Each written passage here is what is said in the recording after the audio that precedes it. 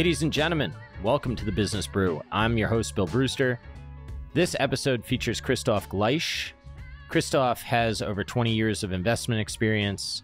He started at Goldman. He worked at JP Morgan. He has a legit career, and he is now president and CIO of Harbor Capital Advisors. He evaluates managers through a factor framework to evaluate managers' skill. I think it's an interesting conversation. I was a little bit worried that it was going to be a little marketing-ish, but I enjoyed it very much. Disclose my bias. He is a man from Chicago. I love Chicagoans. Well, he's not from Chicago, but he lives in Chicago. And if you're from the Windy City, I got love for you. And that's just how it works. So as a listener, know that. This episode is sponsored by, new sponsor alert, Delupa. Delupa was founded by a former hedge fund analyst to bring simplicity into the investment process. Delupa offers an AI-driven single source for all company-reported data and allows for investment teams to make the most informed decisions in the shortest amount of time. Delupa scales the velocity of an investment team's idea generation. Analysts spend less time locating and manually inputting meaningful disclosures into Excel and more time synthesizing in the minutes after the print. Delupa captures data from all company-reported sources, including from footnotes, MD&A, and investor presentations.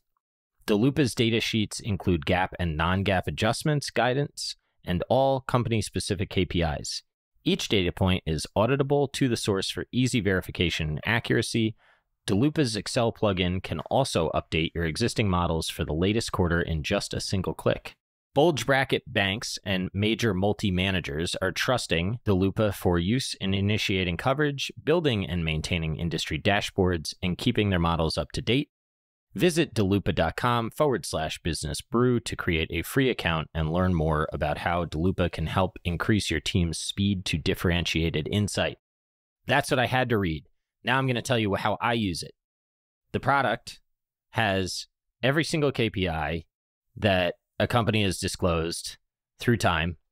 You might say to yourself, well, Bill, why did you accept Delupa after you just told me to use Stratosphere? Here's how I think about them.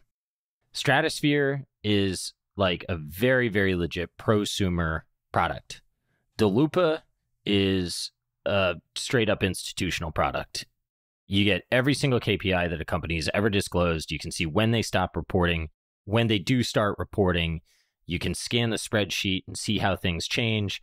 If I need to get up to speed on a company, thankfully I have access to Delupa because of the podcast and the sponsorship, so I'm able to use it.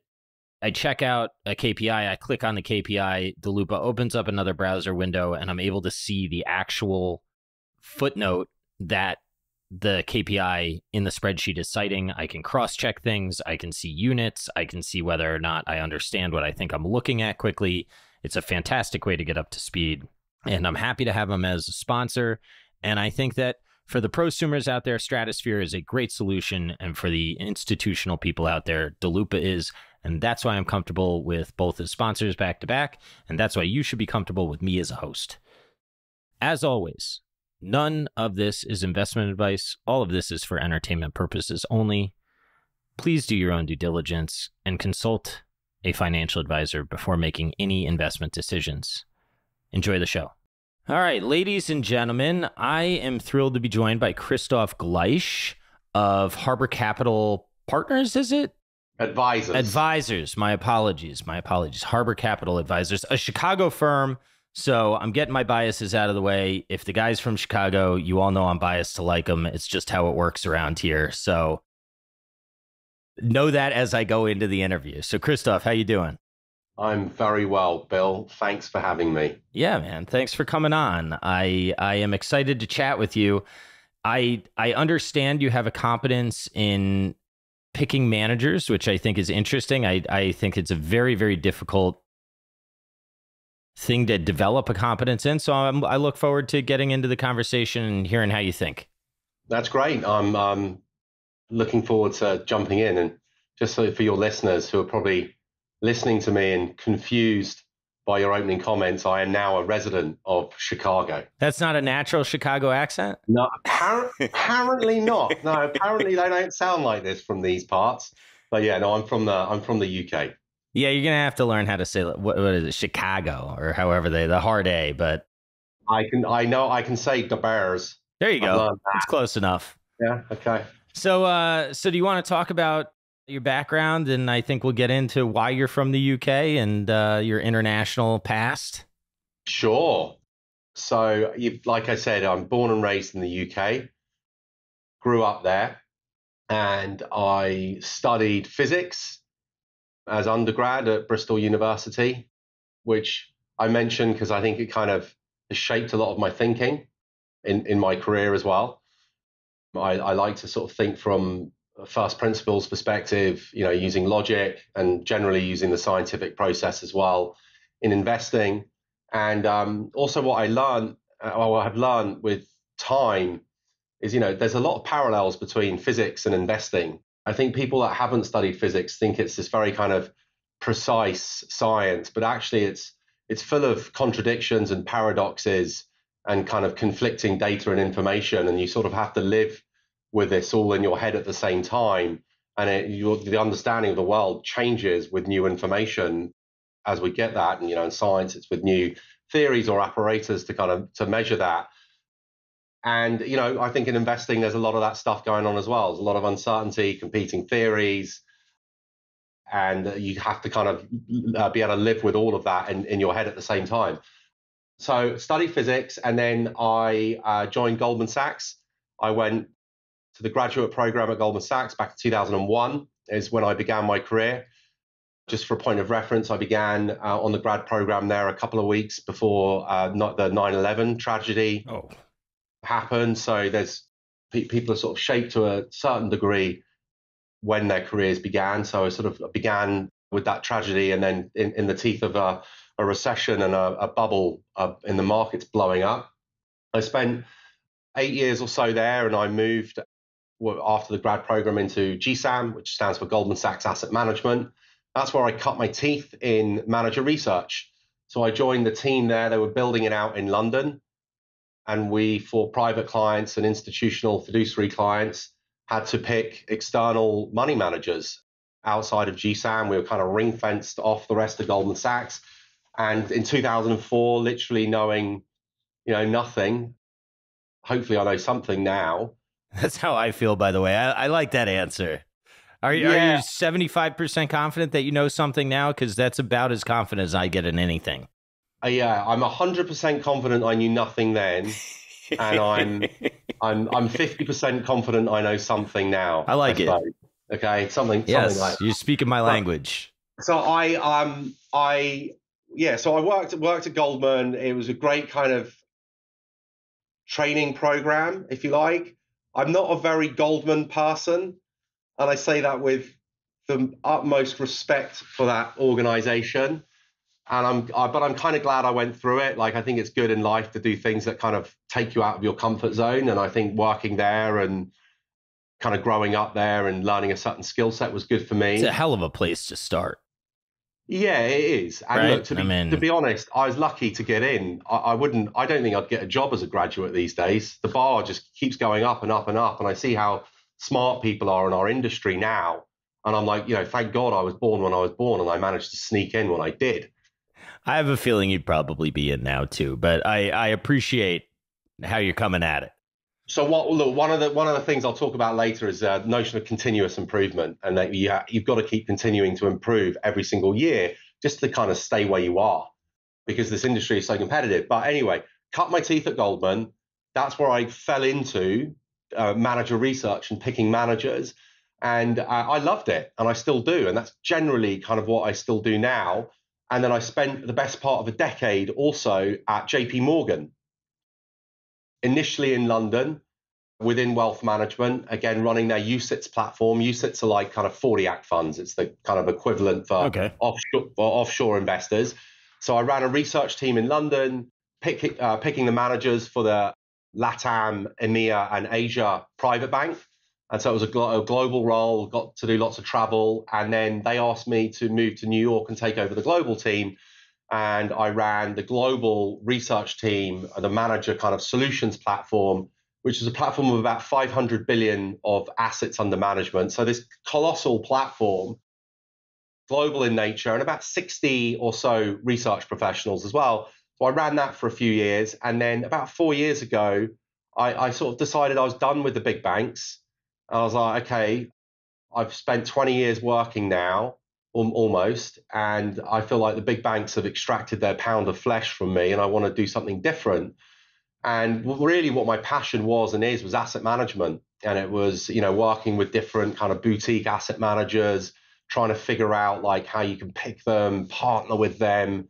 And what really always got me excited was finding that gem of a manager that you could position using client portfolios, whether it was tied to a specific theme of the day or it was just a great long-term, alpha generator. And so I joined Harbour 4 years ago. And just a quick bit on Harbour, we're an asset management firm headquartered in Chicago, which is where I'm based. And we specialize in partnering with boutique managers from across the world in public markets, from equities to fixed income to commodities. We also run a multi-asset effort internally where we allocate, different investments as well. So everything we do is public markets.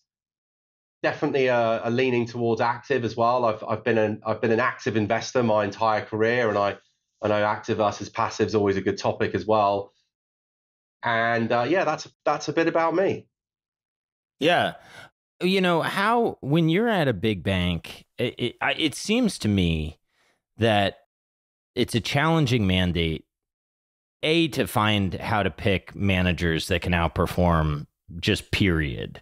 But especially when you've got 500 billion of assets under management, to find managers that can outperform and accept a lot of capital, that's like an even harder mandate.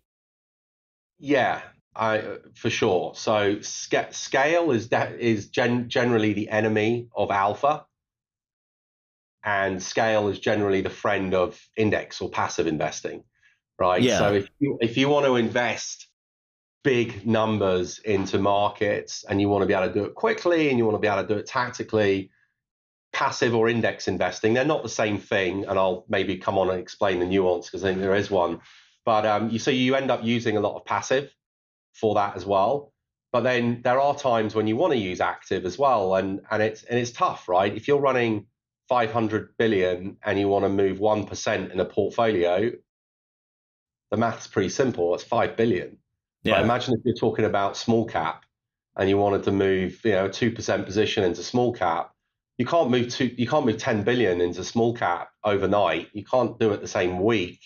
It's going to take, so you have to be very thoughtful with how you move in and out of positions. You have to work really hard to find managers that have enough capacity, and you have to just meet reality, I guess, with where it is. And so you probably use a bit more. Sorry, you probably use a few more managers than you otherwise would. But we got creative about ways that you could combine managers so that you didn't get an expensive index at the end of it. We use techniques to make sure that you've got still idiosyncratic alpha on top of a pure benchmark investment. But yeah, it was a challenge, and it was always what I found working there, especially at JP Morgan.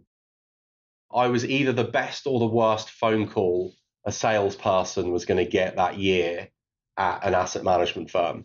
Why is that? I mean, the best because you've got a lot of money that you could potentially allocate, right? But why the worst? Because we're pulling our allocation. Yeah. Okay. And it was just, it was tough. And I was that bridge. It was quite a cool position to be in. I loved JP Morgan as well. I think, Jamie Dimon is the man. And it was cool, like working at 270. That's a consensus opinion, and I think consensus may be right on that one. Exactly. Like I normally hate consensus, but like I was lucky. I used to go to 270 Park, and you would see him around. And he'd be there on a Friday morning, kind of meeting and greeting people. He'd be there early, so I figured out what time he was there, and I'd always make sure, I wasn't arriving too much after him. But anyway, I digress. What was I saying? Yeah, try to walk into the building at the same time. Be like, Jamie, see, same schedule. Know me. Exactly. No, so he's the man. JP Morgan was great. And but I forget where we were going with that. Sorry. Well, we were talking about you're either the best or the worst call. And I think generally we were talking about allocating to managers with that kind of scale. Yeah, it is. Yeah, it's the bigger you are, the harder it is. For sure. Is the job to be done in that role, is it necessarily outperformance, or is it also an element of, hey, you know, I have 5 billion to allocate or whatever, and I have this top down view, and I want to get a number of managers that I think can express this view without taking on sort of the index passive risk? So it was kind of a bit of both. So we'd work with the chief investment officer or the chief investment office of JP Morgan's private bank that would kind of set all of the asset allocation and how they want to be positioned. And we would try and find building blocks to express and implement the views. And those building blocks would be a combination of passive and active as well. So we'd have some managers that we held in those portfolios for years, if not decades. And definitely the job then was to perform. Like I was paid on performance. At year end, every single year, I had a performance scorecard. I had alpha versus a benchmark, and I had to try and generate alpha. And generally, we did a pretty good job. There were other kind of, if you like, more esoteric or thematic ideas where there might be something a little bit more timely that wouldn't make sense to do kind of inside that core portfolio. And you would offer those to clients on an advisory basis. And so, some of the examples during, when I was in London, during the European sovereign crisis, we launched a European Opportunities Fund. It was a concentrated, long only, it was run by Alliance Bernstein, the value shop, AB. And we had this kind of working theory that the proverbial baby had been thrown out with the bathwater in Europe because of the Greek debt sovereign crisis, spilling over to Italy, Eurozone was going to fall apart, et cetera, et cetera. But there's some pretty good businesses in Europe, and trading at, especially on global comparisons, at ridiculous discounts. And these businesses, if you could kind of take a private equity mindset and buy these businesses and bring them back to the public markets in 5 years' time, you could probably 2 or 3x your money on an unlevered basis. And so we worked with a specialized stock picker like AB, and that would be a way we would then offer that to our clients as an SMA, individual SMA, 20, I think it was a 20 stock or maybe a 15 stock portfolio. But we raised like $1 billion in that, and it performed phenomenally well for our clients. But that was kind of like a 5-year kind of special sit. And then, I don't know, I'm assuming since then it's been kind of closed down and they've moved on to other opportunities. So there's different ways that you can use, active management as well. And I think JP Morgan were very good at that. They were very creative. They had a very good investment platform of alternatives, private equity, hedge funds, and long only, and trying to sort of steer those to where they saw opportunities to drive alpha was, when I was there, the sort of the guiding, the bounding principle, if you like. So as I was researching a bit of what you do now, it seems to me that, and I could be way off, so please correct me if I'm wrong. This is just from background. It seems to me that Harbor used to run mutual funds on average, and you are now trying to turn a lot of the mutual funds into actively run ETFs. Is that a fair characterization? Yeah, I'd recharacterize it slightly. Yeah, generally true. Like definitely 75%. How I would describe it is traditionally we're a mutual fund shop, right? And we launched in the 1980s. We launched our first mutual funds in 1986, and we actually came out of an industrial company in Toledo, Ohio, Owens Glass, like biggest glass manufacturer in the world. We used to do their pension investing, and we did it quite well. And that explains our background of using external managers. We used to pick these managers from across the world for our pension clients. And then in 1986, we set up a mutual fund platform as a way of giving our plan participants an access point for defined contribution. So the industry was moving from DB to DC. They needed a vehicle. Mutual funds were the vehicle. 1986, we launched it. That was the, if you like, the modern incarnation of Harbor Capital. And we did that successfully for decades. And we didn't need anything else, right? Mutual funds were the vehicle of choice. They sort of been around, the 1940 Act, literally since the 1940s, and they've stood the test of time. They've seen off every kind of crisis there's been in between then and now. But post the financial crisis, the industry really began to change, and other vehicles came along. So for retirement clients, there's now something called a collective investment trust, or a CIT. And then we've seen the emergence of the ETF vehicle as the dominant vehicle for taxable clients. And that began largely as a passive phenomenon or an index phenomenon. And actually what's happening now is its active management is kind of being, I don't want to say reinvented, but it's being maybe reborn into ETFs. And so what we are doing is we have a mature mutual fund business that does well, good managers, performing. But about 18 months ago, we made a significant kind of investment and commitment, really, to, again, meet reality with where it is.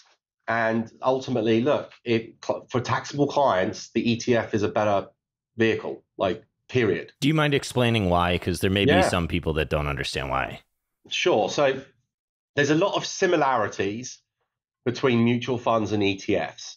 And at the kind of the highest level, the similarities are you have a pool of common assets that is then broken into individual units. And you as an investor, you own those individual units that collectively own that pool of assets.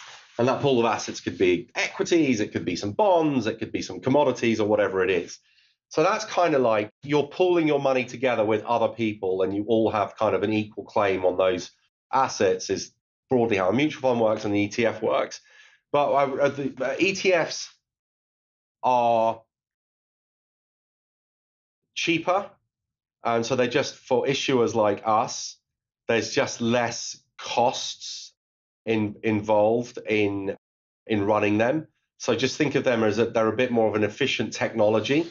And so we can pass on those costs to clients. And so they get the same thing that they got on the mutual fund a little bit cheaper. So that's kind of advantage number one. Advantage number two is they are more tax efficient. Now, I had to learn this because this is a US phenomenon. The tax system in full, disclosure, I am not a tax expert. And you must get your own tax advice. Yeah, none of this is financial advice at all. This is just a conversation. Good. So, but according to the tax code for taxable clients, ETFs are more tax efficient than mutual funds.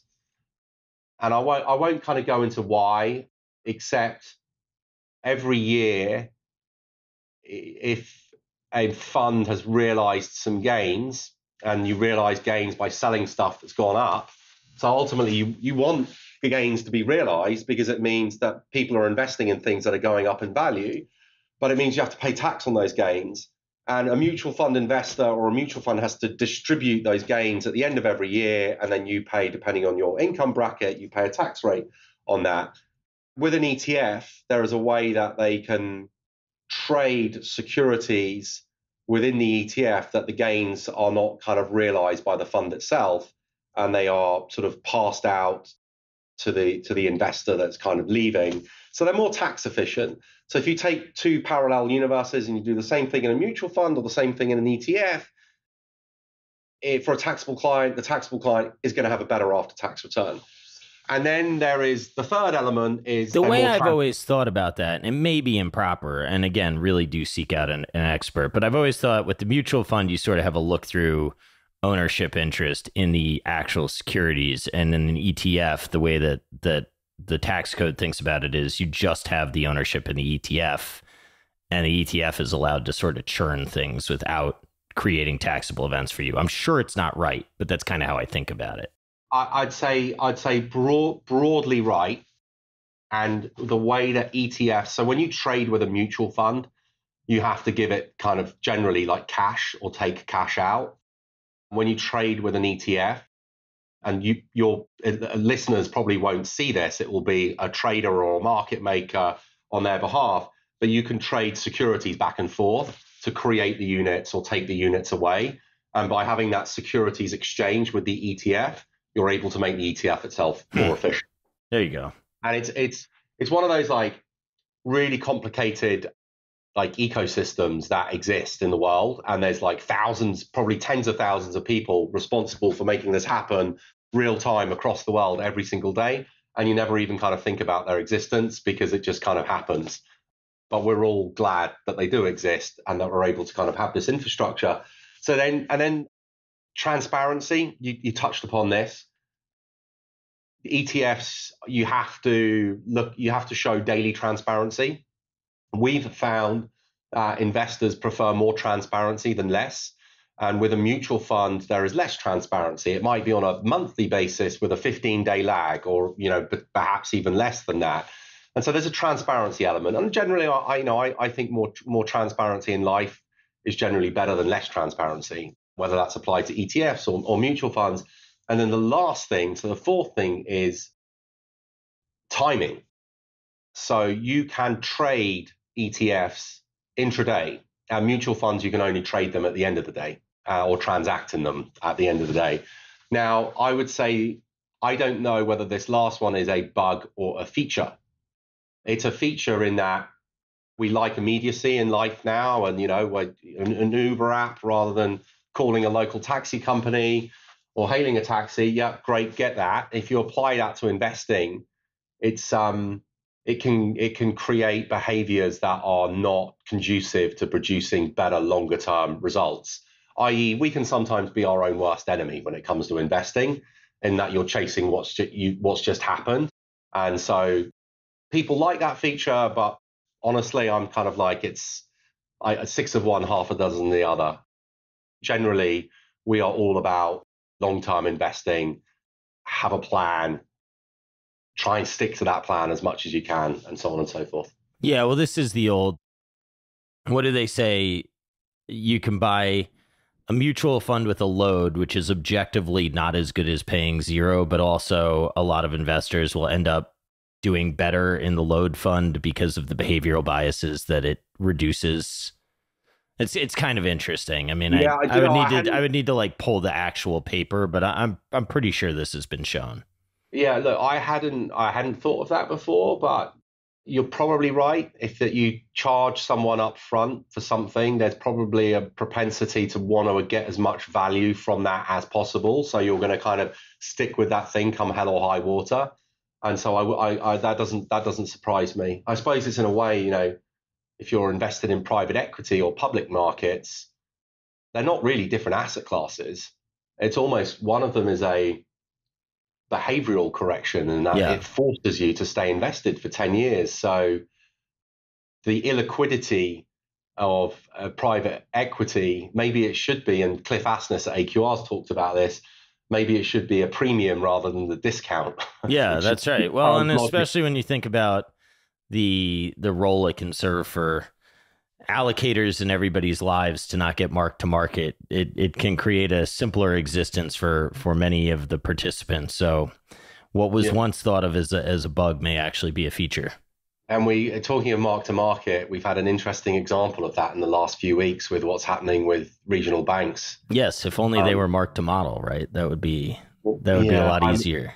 Going back to my old days at Goldman, I tell you one thing that was ingrained into me this is from like Hank Paulson and then Lloyd Blankfein from the very top. They used to say this at every town hall. We are a mark to market firm. We are not a mark to maturity or hold to maturity. So I guess, kind of always grown up, mark to market was generally a good thing. But, you've seen what that's caused.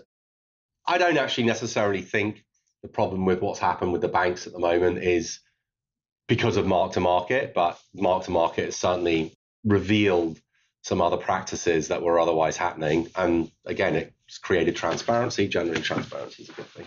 Yeah, I know just enough about this to be real dangerous with what I say, but it seems to me that at least in the banks that are on the not on the brink, but I mean Silicon Valley Bank broke, right?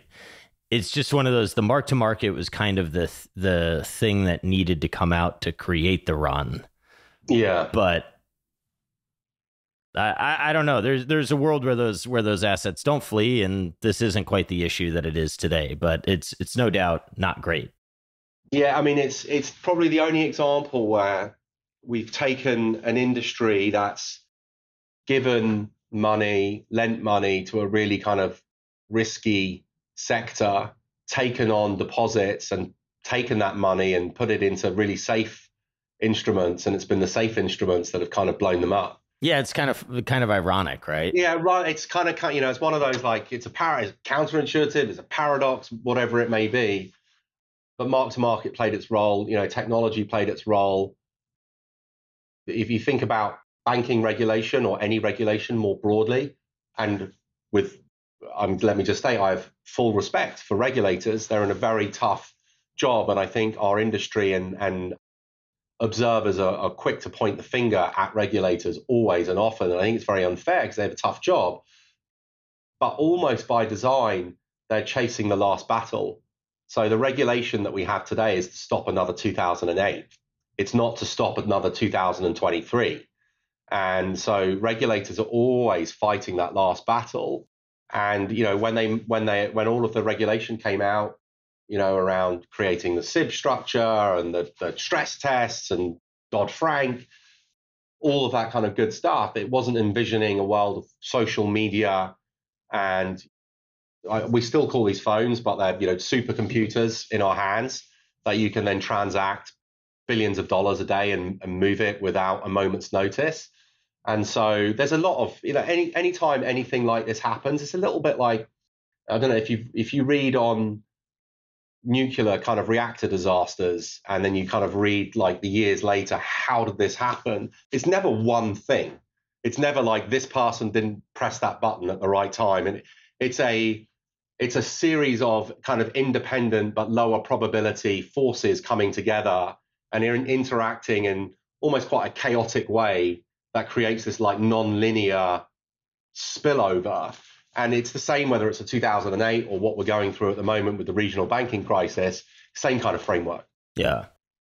Yeah, it's interesting. I mean, I thought, because I was listening to a couple of First Republic customers talk the weekend that Silicon Valley Bank failed.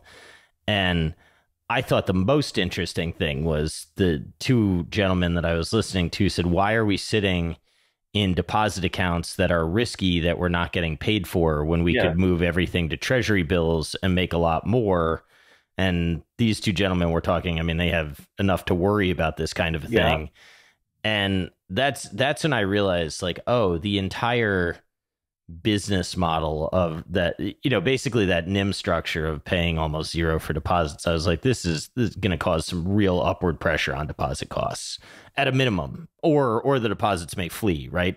Neither of those are great scenarios for banks that were relying on low cost deposits. And look, I think it's probably quite hard for an everyday consumer or customer of a bank to have any sympathy, because I think people get really annoyed by how terrible the rates they earn in their checkings account are. Like, what, people in our industry call this the deposit beta.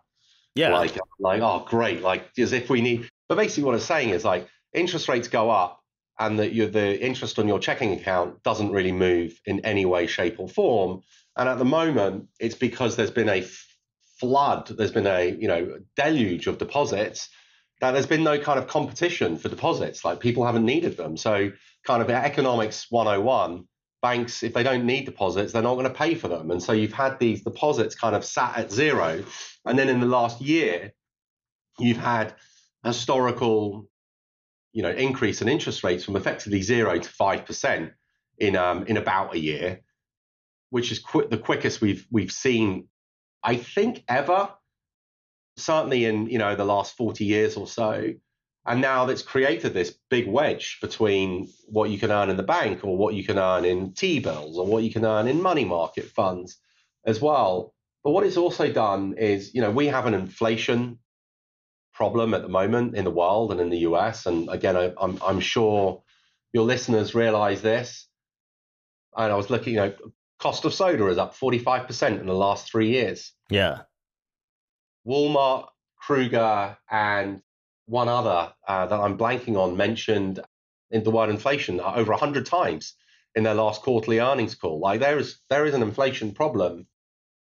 And now what we found with the Fed, which no one's really talking about, but I think it's an interesting point. Like the Fed have been committed to fighting inflation, right? Every time Powell comes out and speaks or somebody, like, do not underestimate our willingness and our ability to fight inflation.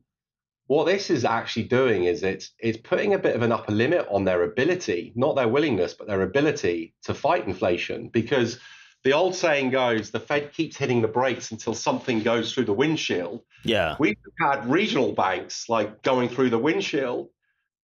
And so I think now actually the Fed's hands are a little bit more tied than they were a few weeks ago or a month ago in fighting inflation. And that's actually a bit of a worry, but I haven't really picked up on that or anybody's talking about that so much, but I think they should be. The other interesting component, my man Bill Wabufo has been telling me about this. He had been pointed out, if you look at the average household balance sheets, they were in the healthiest position that they've been in a very, very long time. So as you raise rates, you're actually kind of giving people raises. Yes. Which is interesting. Now I know you got to, you want to see how that's distributed, but I think on average, that's a true sort of hypothesis. So it's kind of weird how raising rates might be putting money into people's pockets, which could further inflation. So you're 100% right, and I haven't done the analysis, and it's one of those almost like meta questions when you start to think about it, because actually in the world is a balance sheet. For every asset there's a liability, and so doesn't this all somehow kind of cancel out eventually? But generally, economic theory is you put interest rates up to slow the economy down, and you cut interest rates to speed the economy back up again. But what you're saying, and that gentleman that you mentioned, but was it Bill? Yeah. Yeah. So Bill Wabufo is my man up north in Canada that gives me all my macro stuff. He's like my little macro analyst. So I shouldn't call you little. I'm sorry, Bill. I like the fact that they have a different view and they've obviously thought about it. But yeah, look, balance sheets. One of the challenges coming out, one of the facts coming out of COVID was domestic balance sheets were in better shape than they had been in a long time. And so you're right, those balances are going to be getting better. If they're in some kind of asset that's going to be earning them interest, that's going to be doing pretty well. And one of the things that I think has surprised people in this cycle is how long the economy's kind of kept running along for and how strong it kept. I think if you had said to me at the end of, let me get my years right, at the end of 2021, and you had said, here is a crystal ball. Over the next 12 months, beginning in Q1 of 2022, interest rates are going to go up 5%. What's going to happen to the economy? Yeah, housing starts are going to completely collapse. Yeah. How's the economy doing? Exactly. And I probably would have said, but I'm not even going to answer that question because it's so ridiculously hypothetical. The probability of the Fed raising rates by 5% in a year is as close to zero without actually being zero. Let's talk about something more realistic. Just being, very humble, like that is probably what my initial reaction would have been. If you had then said, look, you've got to answer the question, I would have said unemployment is probably going to be 6%, I don't know, 6-7%. And, maybe we'll be in some kind of like mini depression and, the world's going to be in a really, really bad way. And, oh my God, like there's going to be so much stuff that's just like breaking. I would have painted a really bearish picture. So I think one of the surprises, positive surprises, has been the economic resilience in the face of high interest rates or an interest rate shock. Now, the dilemma is this just kind of a lagged effect? Is it like Coyote, like, coming off the cliff and before he drops? Or is the economy actually just much more resilient to interest rates? And that's sort of, some of the things that we spend time on. But, so far at least, the consumer's balance sheet has given some much needed support. If you look at the balances in money market funds today, they're about 5 trillion. If you look at that as a percentage of US GDP, it's still that's a high number. And so there is still a buffer there. They are being drawn down, but it just might mean that the lag of interest rates slowing things down is more elongated than before, or than any kind of model showed. Yeah, so interesting times for sure. There's a lot going on in the world at the moment, which it's very, the word unique is thrown around too much, but at the moment there's definitely some unique things happening. Yeah, well, I mean, we're off of a once in a generation or even longer pandemic, right? And how we all reacted. I mean, I don't think that's ever been tested. That said, I don't think we've ever coordinated a shutdown. So the reopening has been an interesting process. I think a lot about the physics that I did understand was like the physics of the real world. Where I didn't do so well in physics was when I got into magnetic fields and stuff like that. But I think of things in potential and kinetic energy and P equals mv and what kind of force do you need to slow that. And I just think we have a lot of momentum right now. And I think the other thing that's going on that's kind of interesting is I've been building this house now for, I guess, 18 months, and it's still not finished. Yeah. So the starts, completions matter, and then starts matter. And people that say this stuff takes a while, I think it may be taking a while, right? And then we'll sort of see how it all shakes out. But I think this is an interesting sort of tangential segue to what you talked about earlier, and passive versus active, or passive versus indexes. Do you want to get a little bit into how the conversation that we're having, how it may potentially not set up perfectly for the passive investor, and how maybe an index or an ETF might be something that could be considered to navigate some of these risks? Sure, but before I do, I just want to say how much I appreciate a bit of P equals MV. Yeah, man. P for momentum. I'm digging that. Yeah, I liked physics a lot. Like I said, once I got into the electrical stuff and magnetic fields, once I couldn't see it and touch it, I didn't do as well in it. But I think if I was better at that stuff, I would have actually majored in physics. Do you know, I remember my final physics exam was I had to derive the maximum efficiency from a windmill in terms of the energy output that you get, like a mathematical derivation. And I did it. And if I had to do that now, I wouldn't even know where to begin. It's funny. And just anyway, you lose skills you don't use, right? Exactly. So let's talk a little bit about that. And the way I would sort of tackle that question is, let's look at a 60-40 portfolio, right? It's the kind of the 60-40 portfolio is the bedrock of our industry. And it's become this sort of conventional wisdom that you should always hold a 60-40 portfolio. And with good reason, because generally investors have had a really good experience of 60-40 portfolios. But there is a bit of an element that I think there's a bit of performance chasing and a bit of marketing about a 60-40 portfolio. Because I remember when I began investing and began in these markets like 20 years ago, people were not saying like 60-40 portfolio is what you need. It became conventional wisdom kind of after it worked. Yeah, nice to do that through a period of steadily declining rates. Yeah, exactly. So look, if you look at like a 60/40 portfolio, and we'll look like after the financial crisis, right, we'll try and make it, they've worked pretty well since the early 1980s.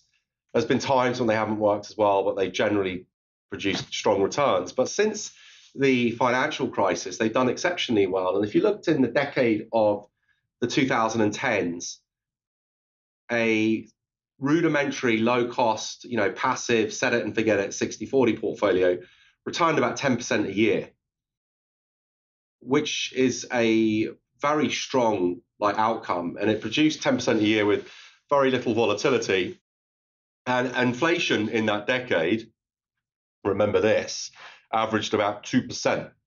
So a 60/40 portfolio produces 10% returns in a 2% inflationary environment, meaning on a real basis, aka after inflation, you're left with 8% a year. Wow. Like, give me that Sharpe rate, give me that return and that Sharpe ratio like all day long. And I think there's been this kind of embedded assumption that people talk about a 60/40 portfolio being a balanced portfolio. I would just caution to conflate 60/40 and balanced. It's balanced for certain environments, but it's deeply unbalanced for other environments. Yeah. So you contrast that with the 2020s. Like, let's try and think in decades, get a little bit away from what's happening right here and right now. So a 60/40 portfolio so far this decade has returned 6.7%. But in the inflation period, in the average inflation in the 2020s has been 4.7%. So doing the math, they produced a 2% return. So you've got an 8% return last decade, a 2% return so far this decade. And I just think that's really interesting that there's a bit of a dilemma that I think people have unrealistic and historically driven expectations with a 60/40 portfolio. You've had a flood of money go into it, and you've had a lot of, I guess, consensus behavior, industry thinking driving into it precisely in the decade that I don't think a 60/40 portfolio is set up to do anywhere near as well as it has done. I can run through just a few things that the world is kind of facing now that I don't think it was in the 2010s. So I'd say generally uncertainty today is higher. It's probably as high as it's been barring the financial crisis in my career. I heard the term polycrisis. The world isn't a polycrisis. Like, I subscribe to the FT. They like talking about that. And it's like, okay, if it's not a polycrisis, there's at least lots of problems. Okay, the world has lots of complicated problems to solve.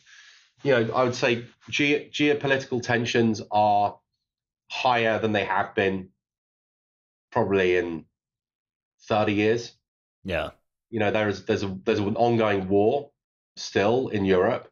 There is the fallout of the, I would say, brewing energy crisis that's leading to this insatiable appetite for energy independence happening across the world.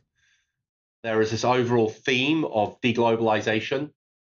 Bill, you and I, we've grown up in a world where the world is only getting kind of more interconnected and globalization is increasing, not decreasing. But now I would say from a globalization perspective, the world is fracturing, potentially splitting into different poles, if you like. There are structural labor shortages that we haven't seen before. Yeah. There is, you mentioned COVID and your house, you said 18 months and still going. Yeah. Yeah. And people around here say that's quick. And look, from what I hear, it's the same everywhere. The supply chain issues from COVID haven't been resolved yet. So we've got a desire for supply chain resilience. I think, we grew up in this world of globalization where the economic incentive trumped everything else. Yeah. And it was outsource everything to the cheapest possible place, and we'll run the world on a just-in-time inventory. And then we had the pandemic that was a big shock to that system. And again, kind of going back to my analogy, nuclear reactor break, there's these chaotic, non-linear events that then cascade because of that. And we're still dealing with that. We're still dealing with that echo. And then we have now a regional banking crisis in the US, and it's not solved yet. Maybe it's disappeared off the front pages of the newspaper for a while, but it's still brewing. A lot of the banking system would be insolvent without effectively the Fed and the FDIC and others stepping in. If you look at the amount of kind of emergency borrowing or the amount of stress in the US banking sector and the regional banking sector at the moment, it's still high. And then we had, I'm going to try and get my time in, a couple of weeks ago, we had a bailing out and a rescue of, for the first time in history, a strategically important bank or a systematically important bank, with Credit Suisse being essentially bailed out by UBS over a weekend. And for those, the Swiss don't normally move quickly, and they moved at lightning speed, which tells you what they thought about the financial crisis that would have been coming. And then we've talked about this as well, like the inflation problem. And I don't want to scare listeners, because there's always, one thing I've learned about investing is there's always a wall of worry that risk assets climb. You never wait for the all clear. And once you get the all clear, the easy money, the returns have kind of been made. But just at the moment, that wall of worry feels pretty high. Yeah. And so there's a few things that, I would say, we like commodities at this moment in time. And we think commodities are the easiest and most efficient way for the everyday client or an everyday investor to introduce more balance into their portfolio. Okay, so I'm an everyday investor, and I understand. I think I understand the bull case on commodity prices. It becomes a little bit more difficult once you get into how to express a commodity view. So if I'm thinking about the equity of a commodity company, then I have to worry about reinvestment risk. Then I have to worry about, what does management do to get the cash back to me? Should it work? Should the bet work out? I was noticing one of your ETFs, it seems to use futures and whatnot. Mm-hmm. So is that a way that I can avoid some of the agency costs that I'm concerned about in equities? And do you have products that are like that? Yeah, so let me give you can I give you a case study? Yeah. Kind of like, Yeah. Maybe that's probably the best way. Let me spend a few minutes just describing a case study. So a couple of years ago, we had the view that the next 10 years this is a different regime, it's changed, and we need to think about ways that we can protect portfolios, we can help our clients and customers protect their wealth. And we need to find something that's going to do better in a period of high and more volatile inflation. So we reached that view. And then the next thing is, right, you define the problem. And the problem is, we think inflation is going to be higher. What do we do about it? And then you look through the different asset classes. And we did all of this. And there's different asset classes. I'll just sort of run through some of them and do a process of elimination. Is TIPS, Treasury inflation protected securities. The word is in the name. Surely they're going to provide inflation protection, but they don't. Yeah, they're on a lag, right? Yeah, it's on a lag, but it's also they're affected by the real interest rate. So even in last year, where inflation goes up, the inflation bit of TIPS does well, it goes up in value. But the fact is that real interest rates spiked, and there was a shock in real interest rates, and then that drags the value of TIPS back down. And net, you end up losing money. Now, are TIPS better than nominal bonds? Nominal bonds meaning normal treasuries? Yeah. Hell yeah. Of course. But they're not going to give you that positive protection. They're going to lose you less money. Now, so we were like, okay, TIPS probably isn't the way to go. And then there's other things like real estate you can kind of look at, cash flows linked to inflation, but we did the work on real estate. and there isn't a strong historical correlation with inflation and sort of real estate performance. We did the work on the energy equities, like you mentioned. Well, look, why don't you just buy the oil companies, or find some basket of securities? And what we found there is it's a unpredictable inflation hedge, because you don't know necessarily what the companies are doing in terms of hedging, not inflating, what they're hedging their underlying book. Yeah. Because if you've got a mine or a producer, in order to secure the funding from the banks, they then need to hedge out the volatility of the underlying commodity of the new mine that they're looking to build. And so they don't necessarily get all the upside when commodity prices, go up during periods of inflation. And there's hedge funds. There's an asset class called managed futures, which is a fancy name for trend investing. Trend investing does pretty well during periods of inflation. But what we found the best and did the best was commodities, and sort of diversified commodities. And so we decided that was where we were going to spend our time and attention, right? So commodities. So then, coming to more directly to your question, is like, how do you access the asset class? And look, we're not experts in commodities. I'm not an expert in commodities, but I do know it requires like technical expertise. And if you look at what commodities have done over the long run, the pushback from investors is they're very like boom and bust.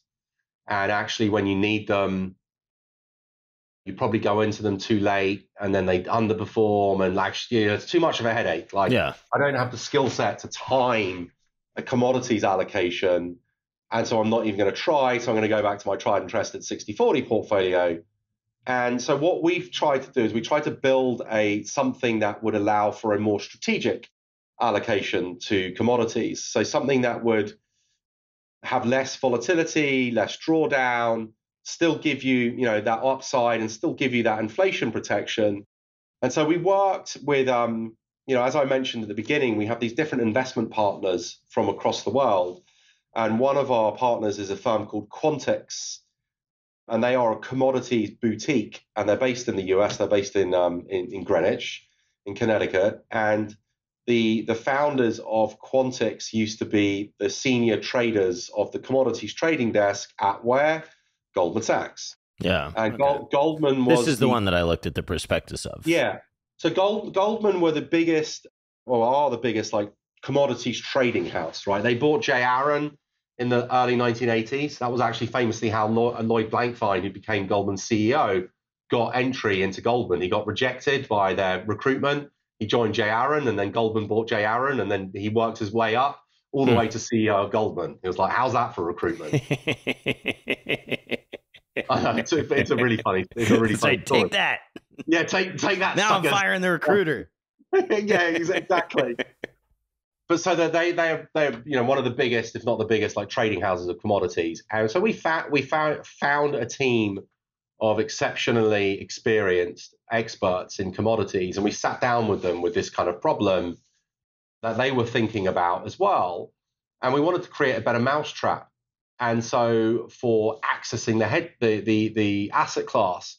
And so what we ended up doing is with them, and look, they're really the brains behind this, but we worked with them in a very kind of constructive way on the design, if you like, of this.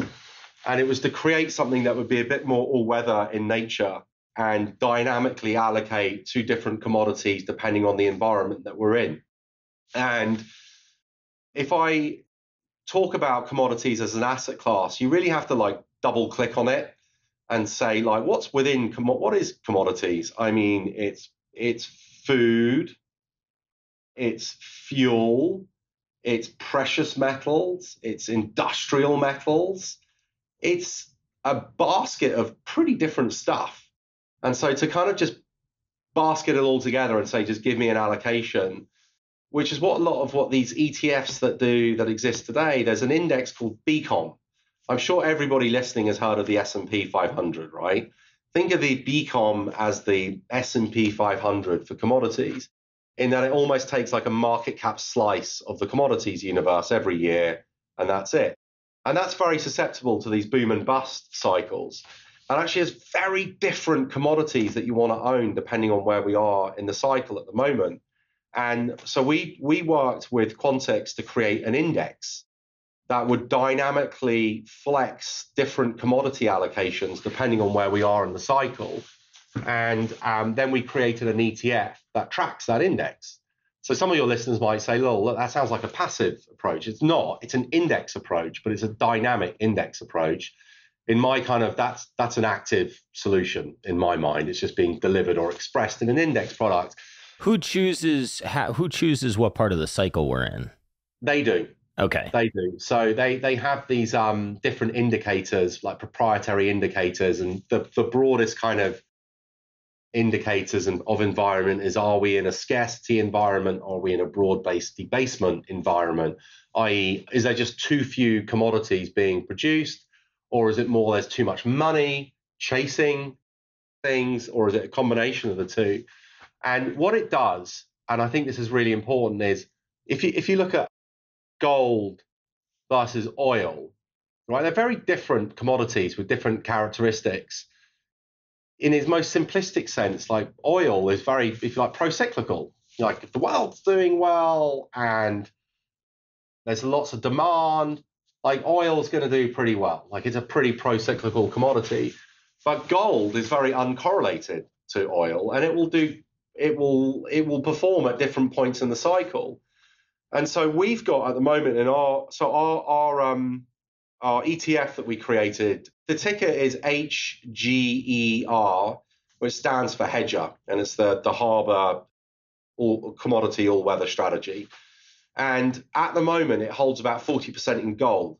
And if you think about that from how other people focus on this industry, they don't have as much in precious metals, but we've done the work, and we think to create something that is going to be genuinely a value add diversifier to a 60-40 portfolio, it needs to be more flexible, and it needs to, if you like, more aggressively add to precious metals when we think those are in favor, and then scale back on those and back into things like, you know, oil and other more or industrial metals when it should do that. So when it has less of a defensive posture, it's going to hold, say, more copper relative to gold, and so on and so forth. And most commodity products do not do this. They just kind of give you a slice of commodity markets, and they might try and enhance yield by taking collateral and investing that in higher yielding securities, which actually have nothing to do with commodities. So we looked at this, we weren't happy with what existed, and we thought actually there was a real need in the marketplace to create a valuable tool to help diversify a 60-40 portfolio. And so we launched Hedger last year. It's just over a year old. And it's, you know, since we launched it, depending on the day, it's up about 10% in the face of equity markets that I think are down about 15%. Bonds are probably down about 10%. So it's really zigged when everything else has zagged, and that's essentially what. Yeah, that's why you have it, is, right? It's what you're trying to do. Now, it's not going to work all the time. It's not the panacea. Yeah, past performance is not indicative of future results and all that. Yeah, or as I like to quote one of my favorite movies, it is not the Messiah, but it is neither nor is it a naughty boy. It's actually a very useful tool in a portfolio, and you know, we think gold at the moment is an area that is generating a bit more interest now.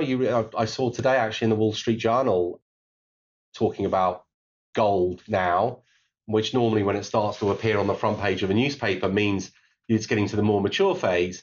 But if you look at some of the drivers, firstly, there's a lot of uncertainty, that wall of worry that I talked about. Generally, the higher the wall of worry, the better for gold, right? Yeah. It's just an asset that does well there. If you look at central bank buying, we're at record levels of central bank buying of gold. Now, one would argue this is a consequence of the war in Ukraine and the response to the dollar-based system in which we live. In that, if you look at sanctions and what's happened with Russia, obviously I agree with everything that's happened, but one of the consequences is I think it's causing some countries on the periphery that have had a reliance on the dollar-based system. Yeah, think twice about how to protect themselves. Exactly. And so like the country that bought more gold than anywhere else in the last year? Oh, I do not. I should know this. No, you shouldn't. I only found this out last week. I say it like it's this thing that I go around thinking about all the time. Turkey. I would have gone with India. That would have been my guess. And then Russia was second, I believe. But there's a lot of support there as well. And then what we had this real interest rate shock last year. It is very unlikely that will be a headwind. And generally, if real rates aren't rising, that's supportive for gold, because real rates is like a way of taking demand away from gold, right? It makes it less attractive. And then the dollar was very strong last year, and all else being equal, the dollar's probably going to be worse this year than last year. And if you think about kind of hope so for the rest of the world, that was tough. The strong dollar exported a lot of pain. Exactly. And so you've got other central banks playing catch up with the Fed now. The Fed was first to move. They went hard and aggressive. The Fed's always the first to move. And now I think they're largely done. And now the other, ECB and, Bank of England, Bank of Japan, et cetera, and all the rest are going to became catch up. And now actually you've got pretty strong 6-month price momentum as well. And so you're seeing more of like these managed future trend following strategies increasing their allocation to gold as well. And look, we rebalance every quarter. So it's 40% today. It's been at about that for the last 6 months or so. We'll see what happens with the next rebalance. But it's just, I think, illustrative of where you can take why I love this industry is like you can take a real life problem, how I described, and then you can work with experts anywhere in the world. And if you're creative, you can bring something that actually has real utility to people, that want to protect themselves in an inflationary period. And we feel pretty pleased with that as a way of sort of illustrating how we work. I think one of the challenges, though, is yes, you can work with experts, but picking which experts to partner with is difficult, right? What are common mistakes that you see people make when they're trying to pick an expert to work with, or a manager, or like what I guess the most direct way of asking it is, why should people outsource this to you as opposed to like trying to build it on their own? So I think experience matters. By the way, it's not the only thing that matters, but it's one of the key ingredients. So we've been at Harbour, we have been doing this for 40 years. Personally, in my career, I've been doing this for about 20 years now. And I've seen mistakes, I've made mistakes. I've hopefully learned from some of those mistakes. But what the hardest thing to fight against in our industry, in investing and in picking managers especially, is performance chasing. And investing is hard for two reasons. It's hard because the world is uncertain and you're dealing with imperfect information all the time and nobody has a crystal ball. And it's hard because the ratio of noise to signal is very high. Like you're just getting bombarded with all the time. All the time. What feels like signals all the time, but it's kind of like it's just a bunch of noise. It's just a bunch of noise. Okay, and so to illustrate this, a while ago, what we did is we created I said no one has a crystal ball, so we decided to create one. All right, and so we created the crystal ball portfolio, and it was a impractical, like uninvestable portfolio. It doesn't mean you can't learn from it. So what we did is we went all the way back to the 1990s. We just looked at US large cap, right? We went all the way back to the 1990s, and we built the best portfolio with just investing in the best 20% of managers for the next 5 years. Like we looked at which ones did the best for the next 5 years, said we'll hold them for 5 years, and then we'll do the same thing again. Look who does the best for the next 5 years, rotate into them, and we'll chain link that. as a portfolio. And we looked at it over 30 years, and it outperforms over a 30-year period per year by, I think it was about 400 basis points, so 4% a year net of fees, which is good. And actually, when you compound 4% over a 30-year period, like the cumulative difference is astronomical. It's huge. But it's when you look at it, it's 4, and you're like, it's 4%. It's not like 10. It's not like 15, even though I know the future. And you come away and you're like, oh, that's a bit disappointing. And then you look at the Sharpe ratio and you look at the information ratio, which are, various risk adjusted ratios. And the Sharpe ratio was 0.75. And you're like, it's not 1, it's definitely not 2, and it's certainly not 3, it's 0.75. And then you look at the period of, does it underperform? You're like, it can't underperform because it knows the future. And actually it does. And the longest period that it underperforms for is about 4 years. And so the reason why we ran this is it helps us set expectations before making any investment. It helps us go into something with a degree of realism, that if the crystal ball portfolio can underperform over a 4-year time period and it knows the future, then so can an active manager that might be going through like a tough spot of performance. So that's a high level answer of you've got to set realistic expectations, you've got to have expertise, you've got to know what you're looking for. And I would say the way that we do that is, we have a process that we refer to as the alpha edge.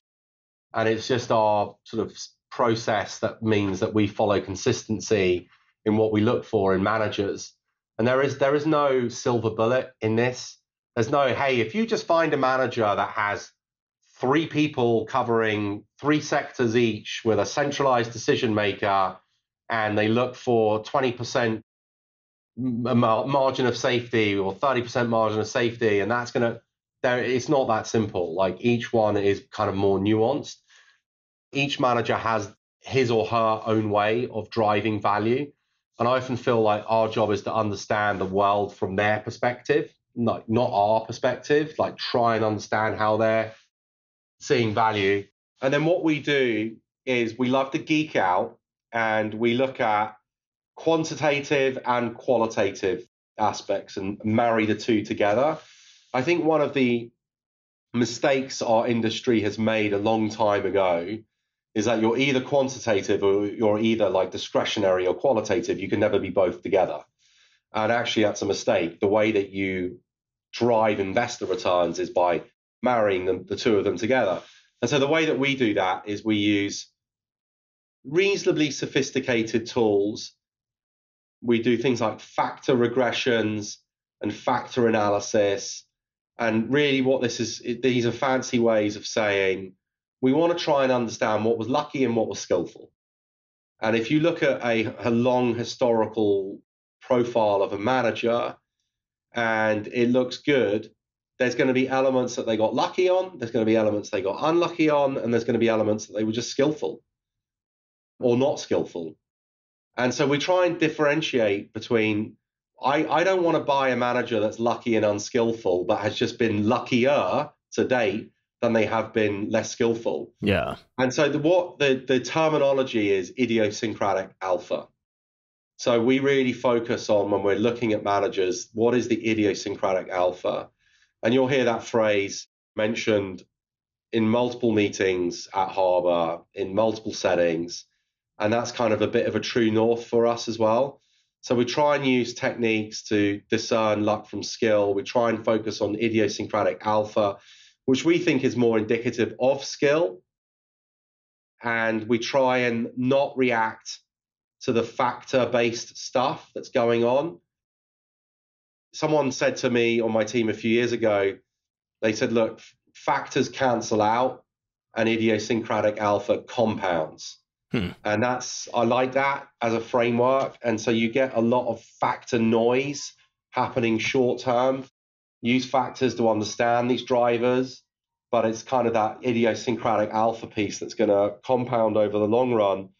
And we use these tools to try and make better longer term informed decisions. If we've done our work on managers, generally speaking, when they're going through a period of underperformance, it's better to add to them rather than detract from them. But it's really, really hard to do. Yeah. It's gut-wrenching.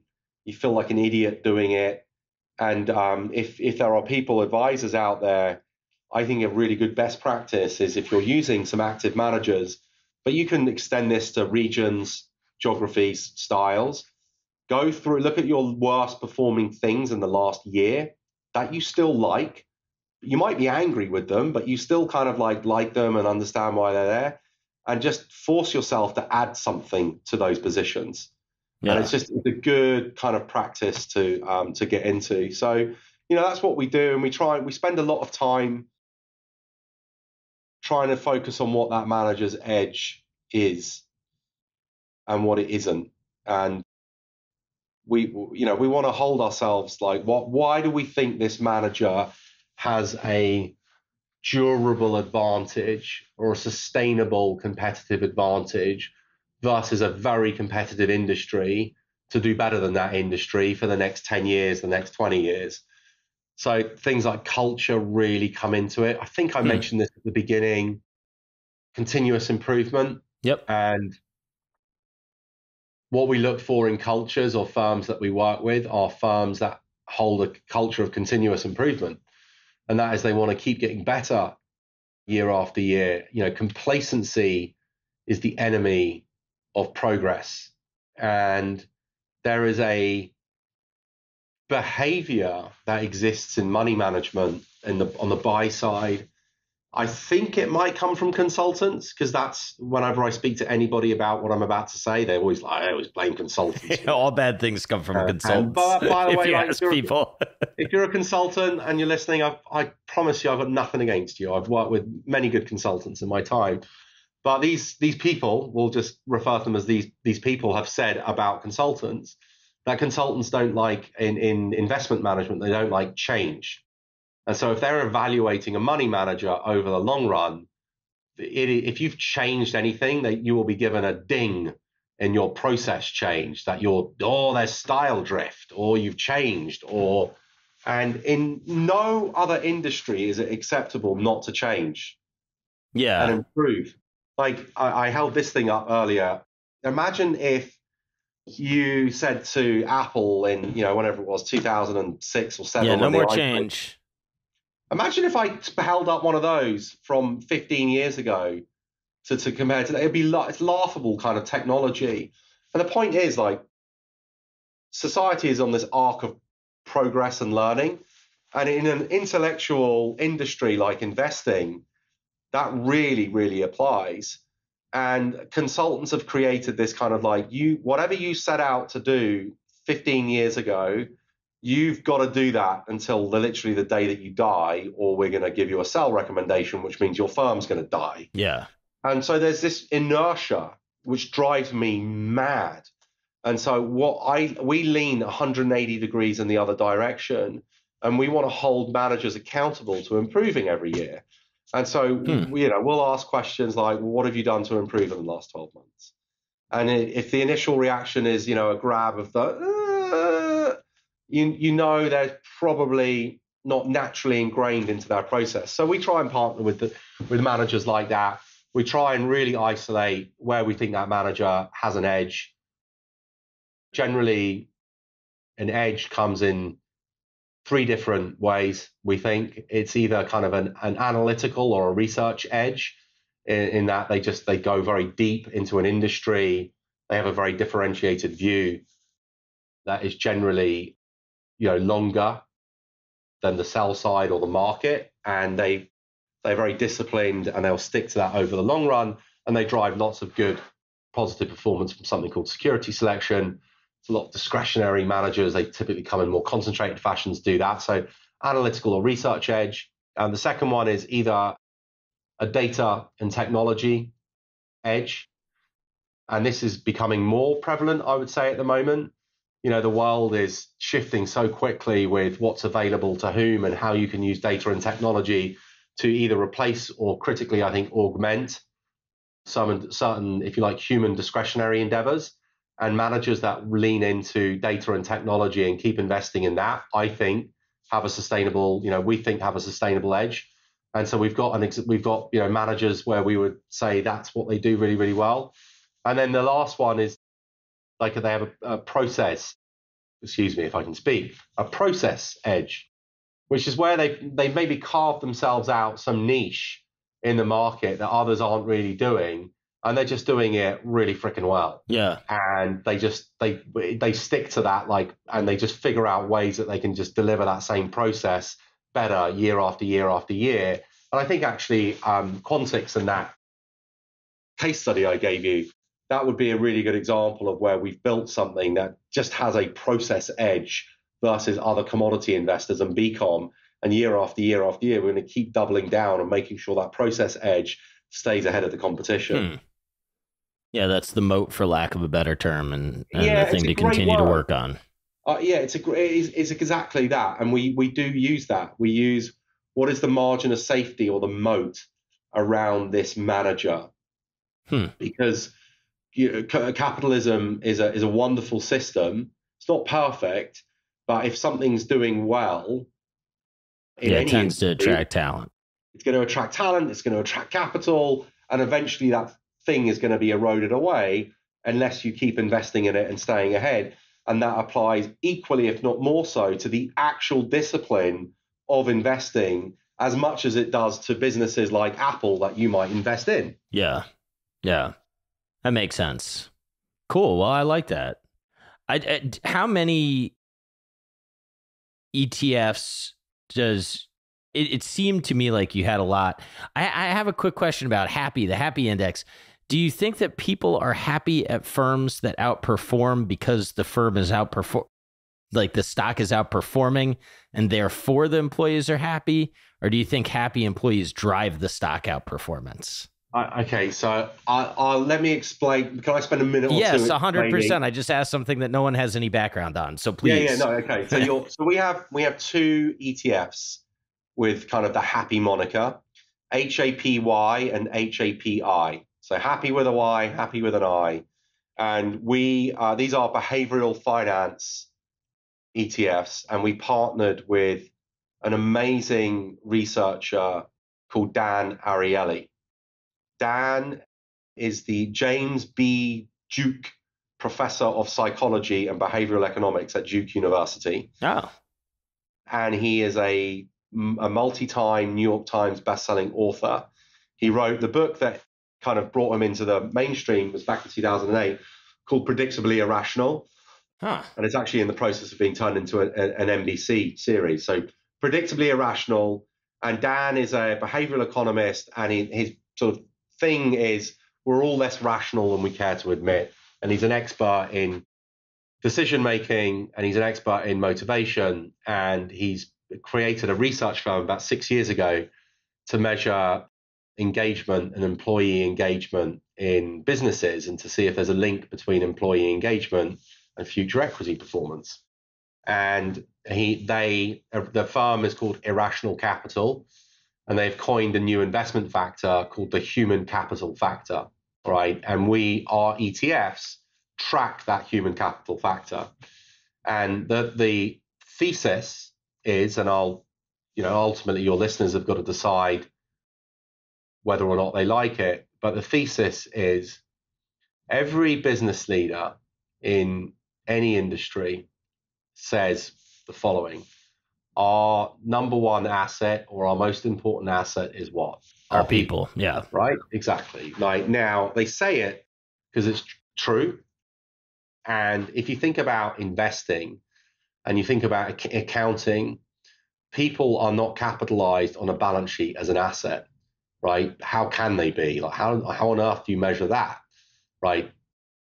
Property, factories, and plants and stuff like that kind of goes onto balance sheets, right? Physical, tangible assets.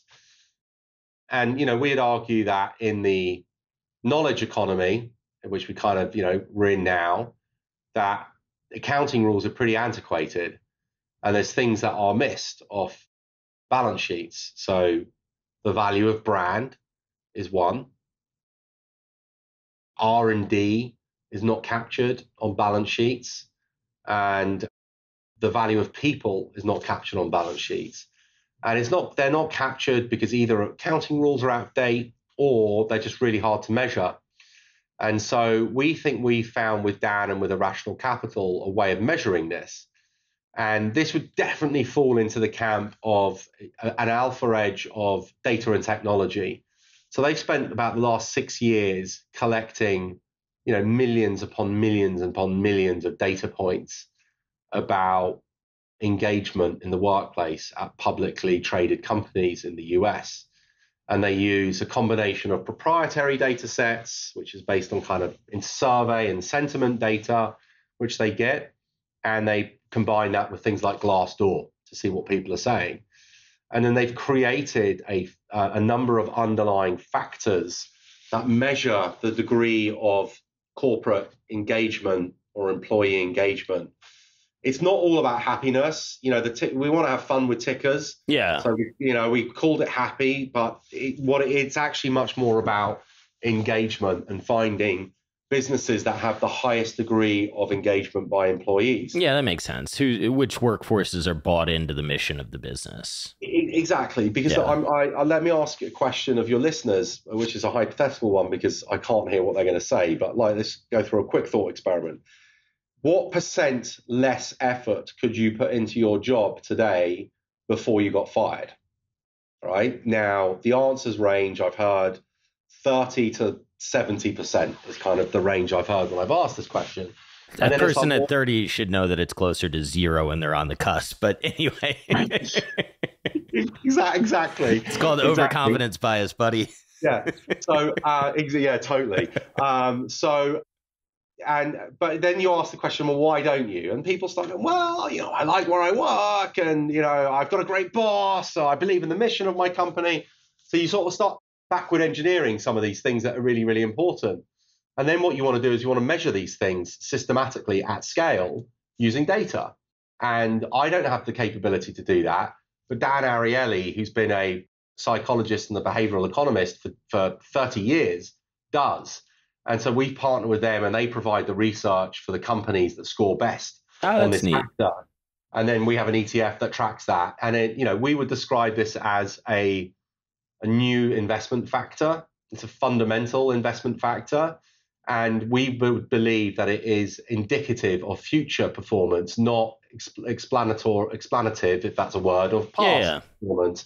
And we did this, the way that you look at the way the models are created, they're created in what's called an out of sample kind of backtest.